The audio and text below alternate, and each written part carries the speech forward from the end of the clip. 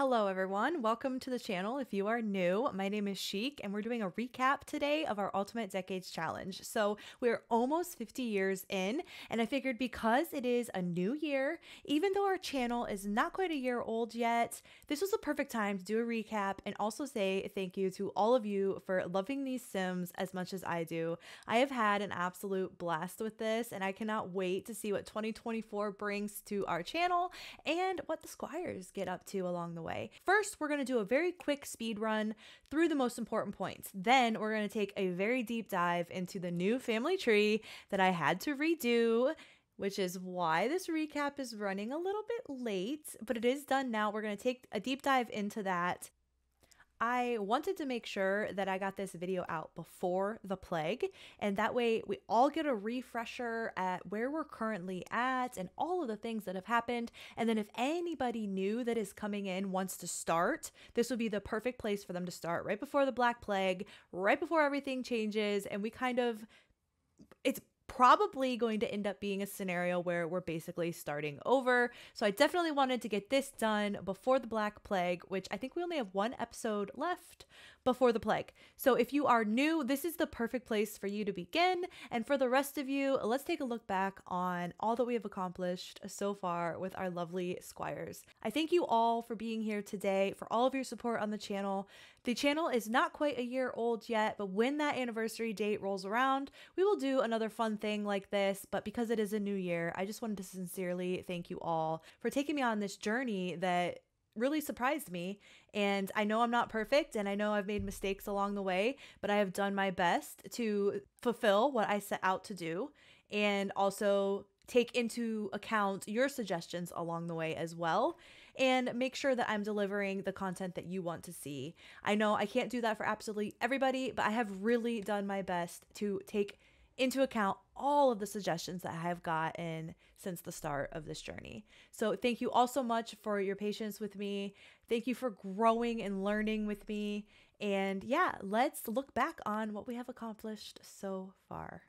Here we go, speed round before we get into diving deep into the family tree. This is the recap from the years 1300 to 1345, which we have completed so far.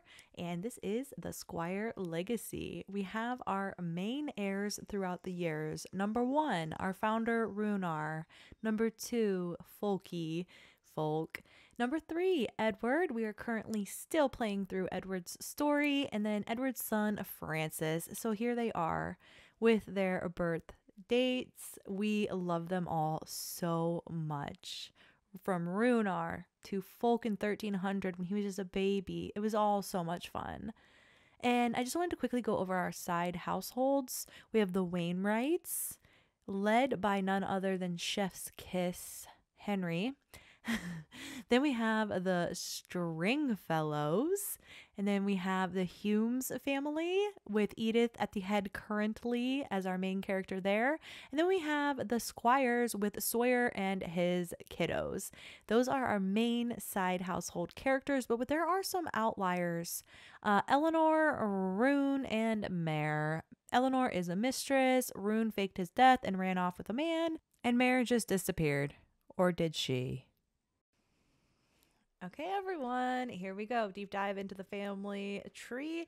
This is the Family Echo app. Unfortunately, there are ads on here, but it is free, so it works pretty well. I have it currently set to show the death dates and the cause of death on the actual card itself from the main screen. You can also click in to see more details if you so choose. When I share the link out to all of you, you will also have to select which things you want to see by using the filters down here on the bottom of your screen. First, we have our founders, Runar and Riona.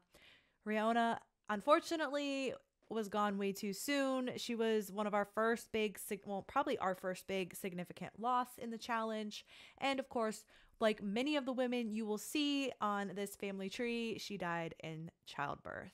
Runar was a fisherman, a craftsman, and a farmer. He was a jack of all trades, never really mastered anything, but took very good care of his family. He was devastated by Riona's loss, and we all grew to love Mr. Runar. Sincerely, a wonderful sim, a whole lot of fun to play with. So, these guys, well, yeah, why not? Okay, yeah, look at this overall craziness. Just look at it. So, this is overall after almost 50 years. Yeah, I don't really know where to put my camera. So, Runar and Riona. It's so spread out. All right. So Folk is the heir. So he was the first son. I'm going to skip him for just a moment. And we're going to pop over to the first daughter, who is a Thora. So Thora was the first daughter. And I'm just skipping Folk because he's the heir. And we'll go into more about him after we cover the other children really quickly. So Thora was the first daughter. She ended up marrying Sullivan, who died during the famine. She was devastated by that, and their daughter died not long after from dysentery. And she married Sullivan's, oh, I'm blanking. Was it his brother or his uncle? I don't 100% remember, but a relative, because when Sullivan died, he was obviously the head of the estate and he didn't have an heir. So it went to the next available family member, who was Walter, and he offered to marry Thora and take her under his wing. They had Henry in 1321. So Catherine was born in 1315 and Henry wasn't born until 1321. Then Thora unfortunately lost 2 babies. I don't have the death date in for these 2, I'm assuming. But they both passed away. So all she ended up with was her beautiful son, Henry, who married Rosalie. And they're pumping them out, let me tell you. They're both currently alive and they're pumping out babies. Current heir of their family is Nathaniel, born in 1334. And then we have Jacob and Charles were twins. Jacob passed away. Charles survived. We have Margaret, Thomas, Catherine, who is named after this Catherine and somehow looks quite a bit like her. I'm not really sure how that one happened, but here we are. We have Catherine and Alexandria. They are out of order for some reason, but that is one of our side household families. The Wainwrights from the presentation previously. This is them. And for right now, they're all doing pretty good. Thora is up there in age, and we might be saying goodbye to her soon. So Runar and Riona then had Mare. Mare's story is a little bit special. The family currently doesn't know where she is. She kind of disappeared. But this is where things get a little tricky. So Mare had a marriage with Randall. Arranged. She was very discontent in her life. She felt like there was more to life than just being a housewife and having kids, and she was thirsty for knowledge, and that ends up getting her in a little bit of trouble. But she married Randall, and she did what she felt was her duty, which was to have children. She had 3 boys. She had Felix, Radcliffe, and Haywood. They are all currently living. However, their wives have not had quite as good of luck. So Felix is on his second wife and Haywood is on his second wife. Radcliffe has not married. He rolled to not marry. We do not currently have a storyline as to why he has not married, but he has not gotten married and he won't be getting married. But Felix married Zahia. They had these beautiful twins. Dorothy unfortunately passed away. Felix has now married Isabel. Isabel is currently pregnant as I am recording this video. She is, I believe, actually in labor at the moment, and I have not allowed her to have her baby yet because I'm not ready to film the next episode. But so she has another little one on the way. Felix rolled to only have 3 kids. I forgot to mention Henry from the Wainwright side household. I think he rolled to have like 12. So that's why he has so many. But Felix is only supposed to have 3 tries, so 2 more. And right now he has Regina. And then Haywood married Alice, who was a very close friend to our main household. And Alice, unfortunately, passed away. And I don't know why the cause of death isn't showing up for some of these right now. probably a failure on my part. Alice died in childbirth, and so did the baby. So that was very unfortunate luck. He married Celeanor, and they have Cecilia Stringfellow, who is just a little bub right now. So that is the current situation with that side household. Mare, she ran off with a vampire, but we have split the occult fantasy stories off into its own series, which is not out yet. I'm working on it, okay? I am working on it. But for the purpose of our story, they don't really know what happened to her. So, but she did run off and marry a vampire. Little do they know. But so Bran was born in 1303, was the stillborn. Oscar and Saga were born in 1304. So Oscar died in 1309. I don't know why it's not on there. And then his twin Saga was stillborn. Then we had Rune and Thor born. Rune is still alive, but there is a twist. We covered that earlier. There's a little bit of a twist there, but he is still alive. He is married to Jon. Obviously, it's in secret, not recognized at this time. And Thor passed away in 1316 at 10 years old, his twin. And that really affected Rune a lot. So Rune kind of faked his death and ran off, but the family, some of them now know that he's alive. We just covered that in our last episode. That story, they're all getting older. That generation, we're kind of putting that to bed. So we're trying to tie up any loose ends in those stories. I'm sorry if you can hear Tiny snoring. I try, you guys. Look at him. He just looked at me funny. Stop snoring, bud. So that is Riona's kids. She was a busy lady. Okay. Girl was busy. She's getting it done. But when Riona passed away, Runar was devastated, but he knew he had to take on another wife. He had all these kids and couldn't really care for them by himself. He's a man. He's not equipped for that during this time period. So he went and sought himself a second wife. He married Harmony, and she ended up being one of our favorites overall in the community, I think. She held us down, y'all. Harmony held us down. I have to be honest, y'all. I don't remember exactly when they got married. It was either like 1306 or 1307. But it took a while for them to have a baby. I do remember that. So the fact that he was born in 1308, maybe it was 1306. I don't think it was like immediately after Riona died. I don't know, but regardless, they had Sawyer. So Sawyer was born. Runar was really going through a difficult time with this. Like, he didn't want Harmony to die in childbirth, so he like withheld himself from her for quite a while. So they had Sawyer in 1308, and they did not have another child until 1320. He was so relieved that she survived having Sawyer that he was like, we are not risking your life again, okay? But eventually it happened, as these things do, especially when you don't have means of preventing pregnancy. They had Huxley in 1320, and they had Delwyn in 1330, very late stage pregnancy, very risky for Harmony. And unfortunately, Delwyn did pass away in 1332.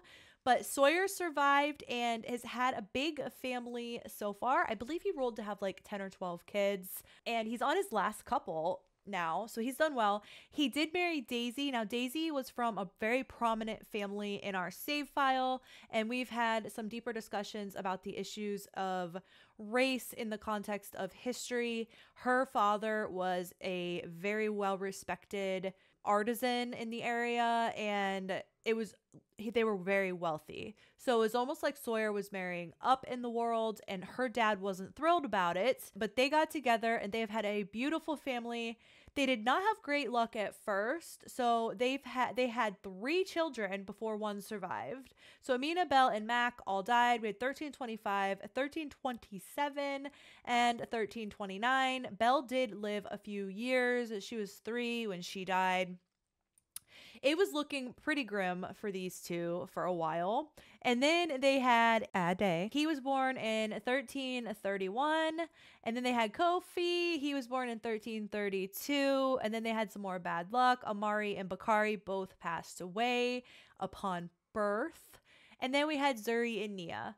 So they're doing okay now. They do have a solid number of babies, but it's basically been a 50-50 thing for them. 50% of their children have lived and 50% of them have died.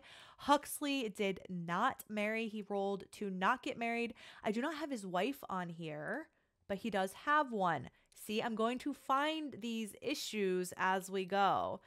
I will have to add her photo later because it's on an external drive, but she's a very pretty redheaded lady and they are not going to have any children. She's the sister to Alice, who, if you remember, Margaret is the sister to Alice who passed away and married Haywood. This thing just loves to jump around on me. That pretty much wraps up Harmony's side of things. Harmony did pass away. Y'all, I don't have her death date recorded, so that's why it's not on there. But she did live a pretty long and happy life, and it was very devastating when she died. There are some details I still need to go back and add, and these are details that I do not currently have recorded, and I have to go back to the videos for. But if you have that handy and you happen to know, let me know, and I will add that. Now to our heir, Folk. So Runar and Riona's first child survived, and his name is Folk, and he has now spun a whole web of additional things. So Folk, it looks like this is his first wife. It's not. So we have to come all the way over here. Folk married Lassie. We loved a little Folk and Lassie relationship. Folk and Lassie had it a little bit rough. Their first 3 children died. They had 3 sons. Edgar died of the famine. Esmond died. They wouldn't know, like, he died sleeping. We call it died sleeping, but it would be like SIDS today is kind of what I'm doing with that one. And then they had Edric, who died of failure to thrive, essentially died as an infant. Then they had Edward, who is our current heir. And after that, they had Elwine and Elfrida. So Elwine and Elfrida are twins. They were born in 1321.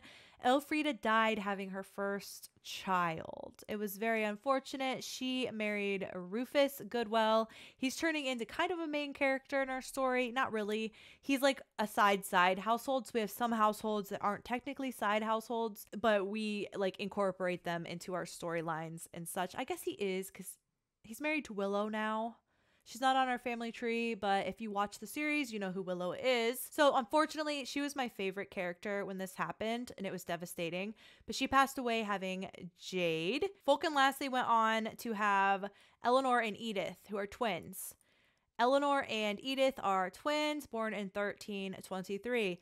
Both are currently alive. Eleanor, decided to be a mistress. She currently has 1 child with the man. It is Lord Hugh Langhorne. I don't have him recorded here because we haven't really finished that story to find out if he's even going to recognize her children or not. But she's currently a mistress to a lord. And then Edith married Linton, who is like a farrier / blacksmith. They've had Louise and Eliza and Edric. Eliza and Edric were twins, and Edric died. And then the last child that Lassie had was Emma, and that unfortunately, Lassie did not make it through that birth, and that baby did not survive either. When that all went down, Folk did marry Mary. But before he married Mary, he married Embla. Embla was keeping a little secret from him and was pregnant. And Folk was almost about to accept that whole situation, accept the child as his, even though he had suspicions. But then that child died, and he felt like he didn't really have an obligation at that point to cover up for her. So he did annul that marriage under the pretense that, or under the understanding with the church that she married him under false pretenses. And then Folk went back to Mary. So he was like torn between Embla and Mary, and Mary was kind of a little standoffish in ways. And Embla was all about it for, we know the reasons why now. And he felt like to be a man of his word, he had to marry her. Even though Mary finally came around, he had already promised himself to Embla. La da da da da. All the other stuff happened. He had suspicions the baby wasn't his. The baby died. Embla, admitted it, and he was able to move on. So Mary came back into his life. They got married, and they had Riona, named after the founder who passed away quite early from childbirth. But unfortunately, we don't have very good luck with naming our Sims after other Sims, because Riona died in 1335, died sleeping again. Runaldo, throwback to Runar, our founder, he did not make it. He lived 3 years and died. And right now we have Oscar II with Mary Ann Folk, born in 1340. He is currently still living.